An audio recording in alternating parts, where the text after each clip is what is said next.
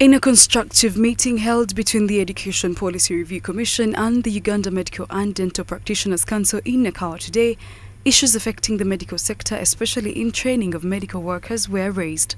According to the representatives, there is no proper regulation, especially when it comes to enrolling medical students, because schools have their own different ambitions. Professor Joel Okullo, the chairperson of the Uganda Medical and Dental Practitioners Council, during his presentation raised concern of having records for the medical doctors, citing that many of them finished training and are unemployed, yet they used taxpayers' money to educate them. We are doing things without proper planning.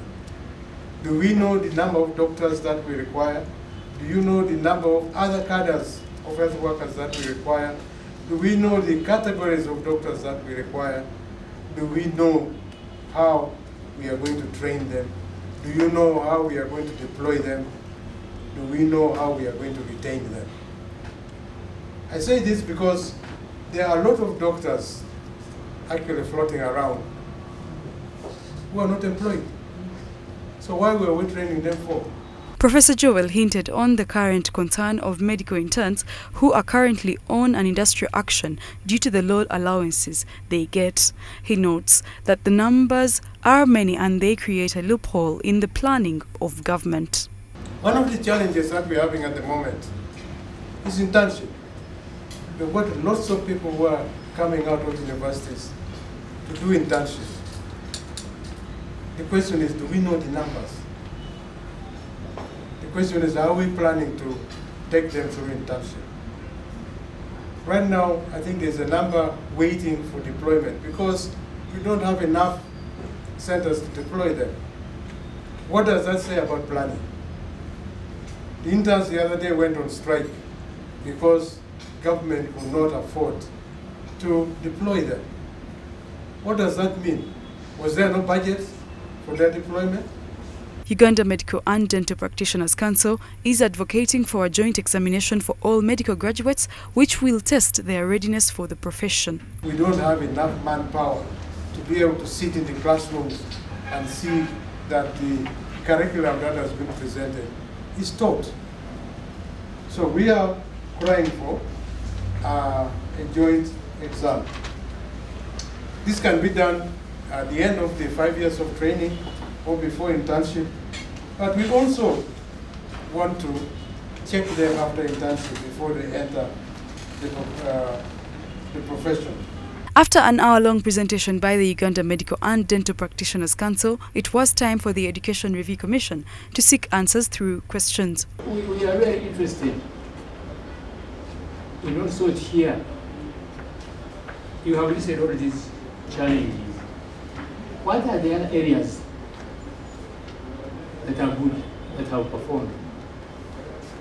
Are there any simulation labs that have been attempted to be done in the wake of technology to help come away from the cadavers and this whole situation where you're hearing policies?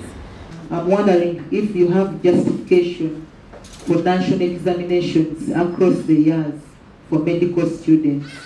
The team was prepared and gave answers to every question that was raised before the Commission. There are many good things that the country as well as the council have done. Number one, I think as a result of the white paper, many universities have been opened and many medical schools have also been opened.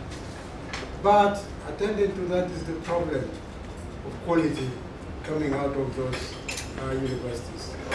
Yes, we need doctors, we need the numbers, but not just any numbers.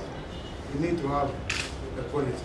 We really want to focus on a few things. One, the programs they offer. We are quite conversant that there are many institutions which are offering programs which have very little relevance in our societies. So just we want to see the right programs for the right people so that we are able to meet our demands in health. And then secondly, we will also want to have a clear allocation. Where are they? We would like to have all training institutions located in one aspect of Uganda. Regional balance is of utmost interest to us. There is a gap in the training. The capacity of training is not yet is not to our expectation. However, issues to discuss were still many, and the Review Commission Chairperson suggested the team from the Uganda Medical and Dental Practitioners Council visits again on a day they will agree upon to continue the discussions. I want to thank the commissioners for their input and patience. There are issues I wanted to raise but I will not raise them now, we'll wait for the future.